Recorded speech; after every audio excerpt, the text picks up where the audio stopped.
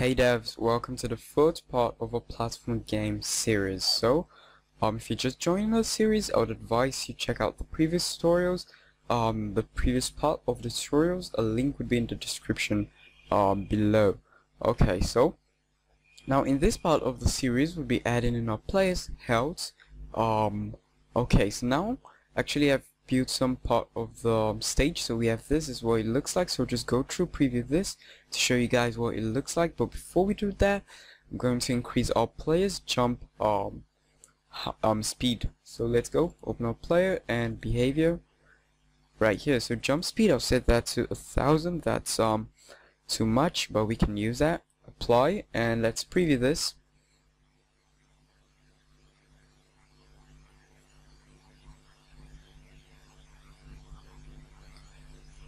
Okay, to those of you joining, to those of you who were in the last part of the series, this is exactly where we stopped. Sorry about that, we'll be fixing that real soon. Okay, so this is what the stage looks like now. Okay, we have this, and here we go.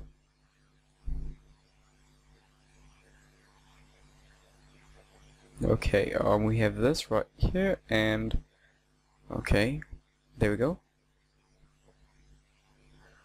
Right here, same. Try not to fall.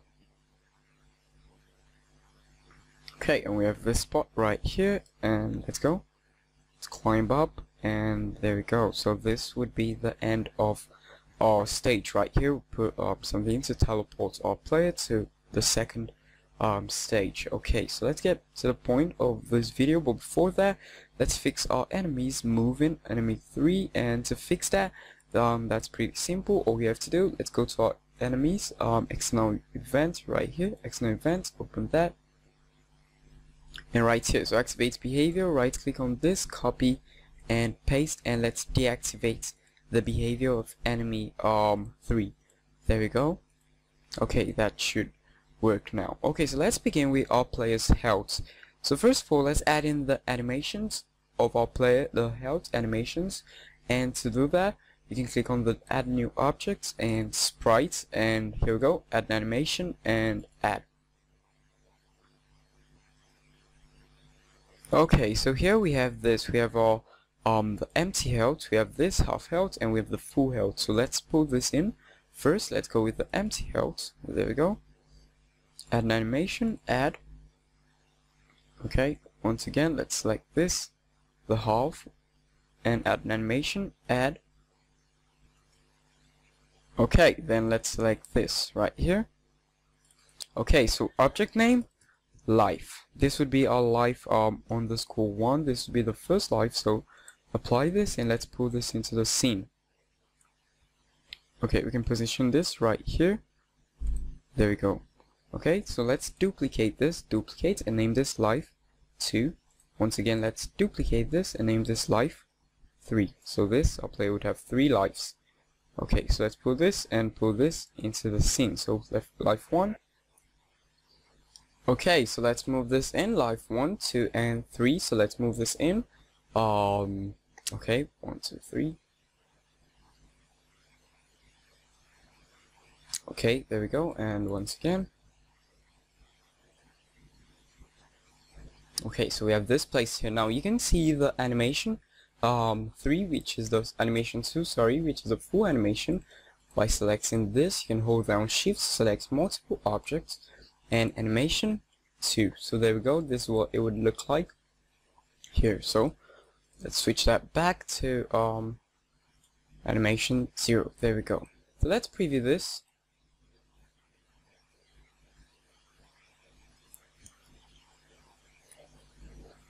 Okay, so there we go. Now as you can see, the health is not on the screen layer. So to do that, you can close that and you can come to your layers right here. For those of you who are just joining the series, you can pull out your layer by clicking on this right here, the open the layers editor. So you can click that and this would pop out. Okay, so there we go. Now you can create a new layer. Right now right here I have a layer GUI, so you can create a new layer, add a layer and name yours GUI, or you can also name yours UI. So that would work. Okay, for this I'll delete this and let's go with the GUI. Okay, so GUI. Now let's select this like 1, 2, and 3 and layer, and let's place this on the GUI layer. Let's preview this.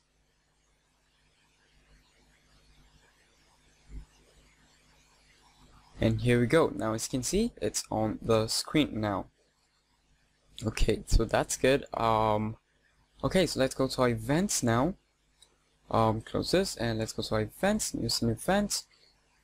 Okay, so right here, let's add a new group. And let's pull this downwards right here. Let's add an action. Let's add a group name, and I'll name this health. There we go. This will be our player's health. So new scene. There we go. Sorry about that. Okay. So now let's preview this. Sorry about this. I just want to show you guys something.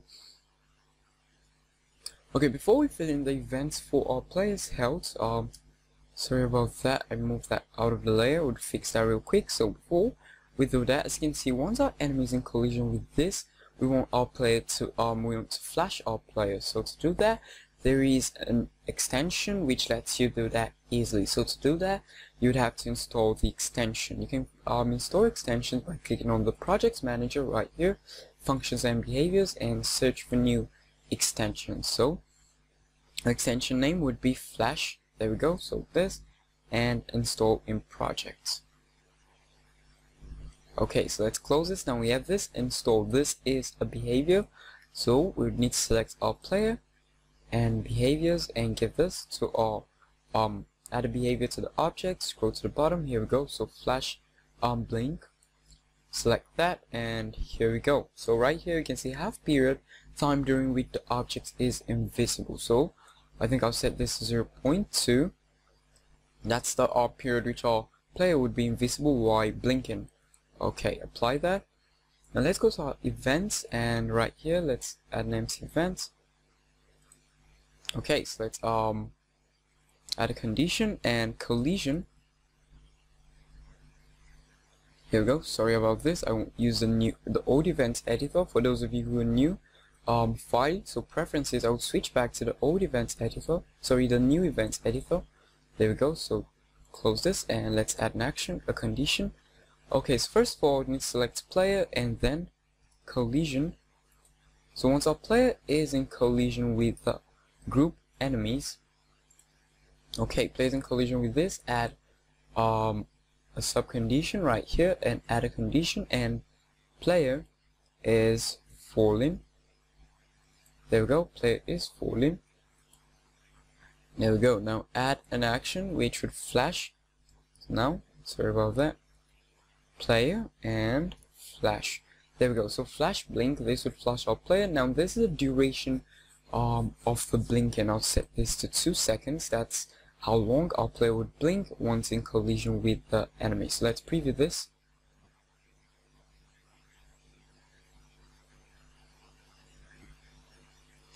About that. Okay, so to fix that, here we go. Okay, so player is falling. We need to invert this and preview. Okay, so this should, there we go. So as you can see, our player is flashing once in collision with the enemy. Okay, so once again, let's go back to a new scene and let's place this back on the GUI layer. Layer GUI. So there we go, and our player behaviors once again. Sorry, the jump speed back to 600. Apply. Okay, so there we go. Now it works perfectly. As you can see, our player blinks once in collision with the enemy. Now, for health to work, we'd have to use scene variables. So new scene event, and right here add an empty event. Let's pull this to the top and add a condition. So at the beginning of the scene, okay, add an action, scene variable, value of a scene variable, life. There we go. So that's the variable sign set to value 7. So we'll be using this because every life would have well, they all have 2, so this is actually 2 bars and 2 and 2 right here. So we're using events, so that's why we're using 7. So let's add a new empty event and add a condition. Okay, so scene variable, value for scene variable life sign equal to value 1. So once the life is set to 1, add an action. And okay, before we do this, I think we should create every scene variable we need. So let's create empty events and let's copy this. So copy this scene variable once life is set to 1, paste this. Once the life is set to 2, paste this in an empty event, separate empty event. Once it's set to 3, and paste once it's set to 4, and let's paste this once it's set to 5, and right here paste this once it's set to 6. Sorry about that. There we go. So we have this now. Okay, so once our scene variable is set to 6, let's add an action. Let's set the animation of our life 1 animation. There we go. So change the animation of our life 1 sign set to value 2. As you can see, the system we're using here is there we go. Now life 1, so we have this as our animation 2, which is the full life. So once the scene variable, once this is set to 6, we want the animation of life to be 2, which is full of our life 1 to be 2. So copy and paste once again. The animation of our life 2 would be full, so that would be set to 2, and paste. And when the animation of our life 3, this would be set to 1. 1 is half of the health. So copy, let's select this and copy, paste this. So scene variable life is set to 5. Now here we want our, pull this downwards. There we go. Okay, so here we want our animation life 3 to be set to 0. So that would be, our life 3 would be empty right here. Okay, so let's copy this, copy, paste. Now once it's set to 4, now our life 3 is set to 0, so next up would be our life 2. So we need to set our life 2 to 1, which would be half of our life 2. There we go. So this, sorry about that, this, and copy and paste. Here we go. So life 1, 2, 3, sorry about that. Okay, so here we go, life 2, and let's set this to 0. So there we go. So now once it's set to 3, our life 2 would be set to 0. So that's, there's no life in our life 2 and life 3, no bar left in our life 2 and life 3. So once again, let's copy this, copy and paste this. Okay, so now for our life 1, once it's set to 2, we want this to set, want to set our life 1 animation to 1, which is half. Now once the scene variable life is set to 1, right here we can change the scene, so add an action, and scene, if you have a game over scene, you can choose this, you can set this right here. So since we don't have a game over scene yet, we can set this to restart the whole scene. So it will change to the exact same scene, which restarts the whole scene. Okay, so that's it. Now what would change this? Now we need this, since at the beginning of the scene it sets the scene variable life to 7. We need to subtract from this 7 every time our player is in collision with the enemy. So let's copy this, come all the way down, player is in collision with enemies, and let's paste this right here. Sorry, and player is not falling. Let's paste this right here, and our sign, I'll open this, and our sign would be set to subtract. Okay, so now we have this. So in the past I created tutorials where once we do this, now once we preview this, as you can see, once we preview this, this would subtract 7 from it, like it won't stop. So we need to add a trigger once right here. So we trigger once per every time our player is in collision with this, and not just at once. So once it's in collision with enemies, trigger once, subtracts sorry, we're not subtracting 7, we're subtracting 1 from it. Okay, so this will subtract 1, and once it's set to 7, it's full life, so we'll subtract 1 and 1 and 1. Okay, so let's preview this.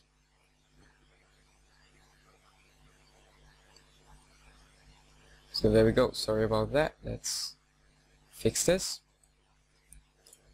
Okay, as you can see, we previously we had this whereby the health actually empty. Now there are two ways to fix this.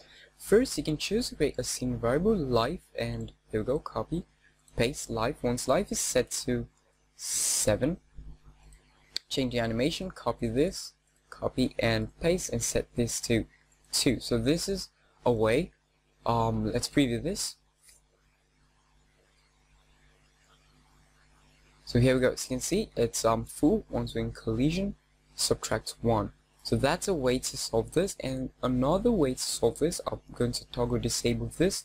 Once you disable something, it won't be included in the game when rendering the game. So this is disabled. You can undisable it by clicking on this again. There we go, and disable. So there we go. Okay, so let's go to our new scene. And right here, so there are 2 ways. The second way is to change the animation to 2, which is a full health. So let's preview this.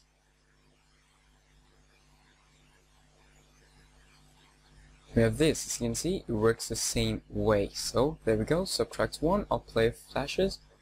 There we go, once again. As you can see, the subtract again, and there we go. Here and here, so it restarts the whole scene. So there we go, that's how to add in the player's health in your game. Okay, so that's it. Okay, see you guys in the next part of the series. Thanks for